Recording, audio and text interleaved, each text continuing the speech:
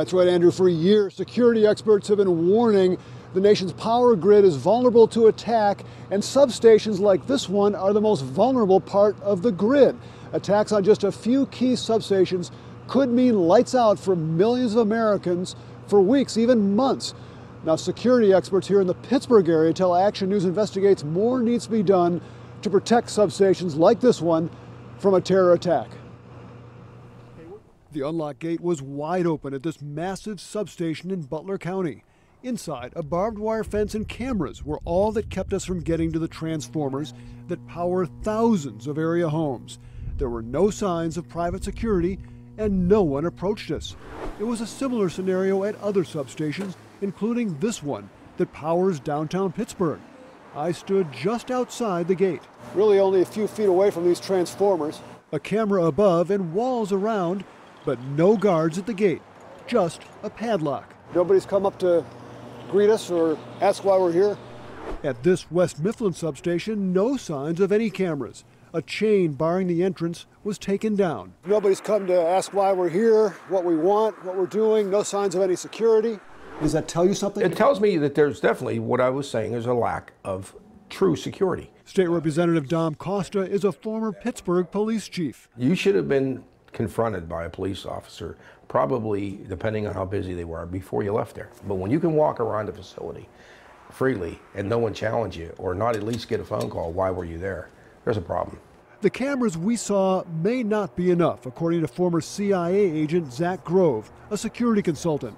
Action News Investigates asked him to take a close look at this substation in Collier Township.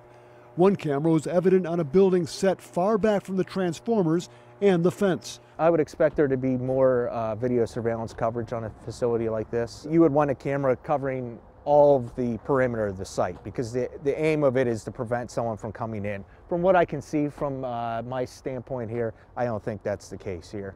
Duquesne Light, which owns the substations in Collier, West Mifflin, and downtown, declined to comment on security details at them or any others. A company spokesperson issued a statement saying its multi-layered approach to security and resiliency includes more than what can be seen publicly. A spokesman for First Energy, which owns the Butler County substation, said the security of our substations and other critical facilities is one of our top priorities at First Energy. We have a comprehensive plan for protecting our assets from a variety of threats. This surveillance video shows an actual attack on a substation, a California facility targeted by gunfire in 2013. No one was hurt and no power was lost, but 911 service went down and the attack damaged more than a dozen electric transformers. It also set off alarm bells in the power industry. It was a pretty big attack on a major substation, and I think that opened a lot of our eyes in the industry as to what we need to do and to get better. In the wake of that attack and a burglary at the same substation a year later, the utility added security guards, gunshot detection, and improved cameras and lighting. Those are some of the same improvements recommended by a National Academy of Sciences panel just a year before the California attack. That report found key high-voltage substations are the most worrisome terrorist targets within the power transmission system. They are also difficult to protect. Their replacement parts are difficult to obtain, and damage to substations can separate customers from generation for long periods. Carnegie Mellon engineering professor Jay Apt says there is no easy fix. Guards, gates, and guns can be really expensive or not so expensive, and so you have to take your limited pot of money and deploy it in places that make a lot of sense. Grove, the security expert, says motion detection cameras can be effective. This video shows how. The cameras ignore a dog near the substation. But when a human being enters the same field of view, video IQ detects him immediately and alerts the guard. Some systems also let the guard call out to the intruder, even if the guard is miles away at a remote location. Try and talk them down from actually doing the break-in, to let them know that, hey, you're being watched right now, we see you, you need to disperse, police are being dispatched.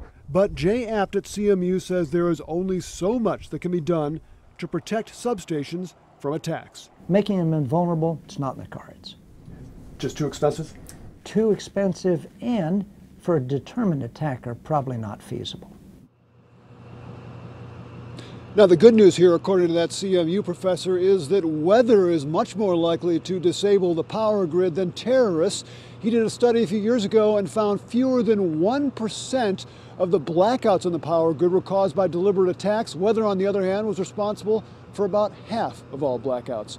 Reporting live in Collier Township, Paul Van Osdal, Pittsburgh's Action News 4.